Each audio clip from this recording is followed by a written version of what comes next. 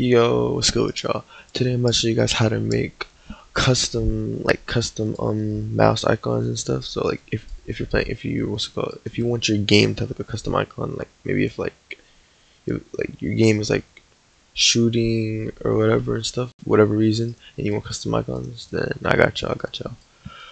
And honestly, this tutorial is gonna be like 2 minutes long. You're gonna see how easy this is, so let's get into it. We're gonna go over here to starter GUI.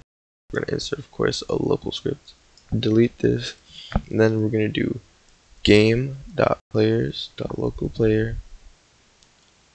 Then we're gonna do :GetMouse. Then we're gonna do .icon. And then we're gonna do this equal. And then here, I'm gonna do Control V. So look, I'm gonna explain this to you guys because this is probably like the hardest part of this, which is not even really hard for real. Okay, so you want to do what's it called? Quotation marks, right? And then you want to do RBX, which is short for Roblox, asset ID, the colon, and 2 slashes. You can just type that, and then here is where you're gonna put your ID.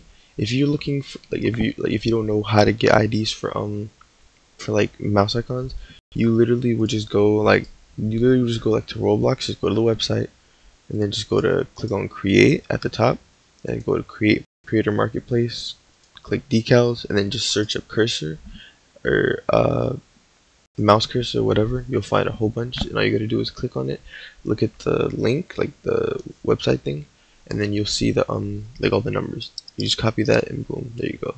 But yeah, I'll go ahead and test. I was just explaining so you guys understand how to do that. Yeah, as you guys can see, my cursor is obviously not the same cursor I usually use, or just the normal one. It's the custom one that we put here.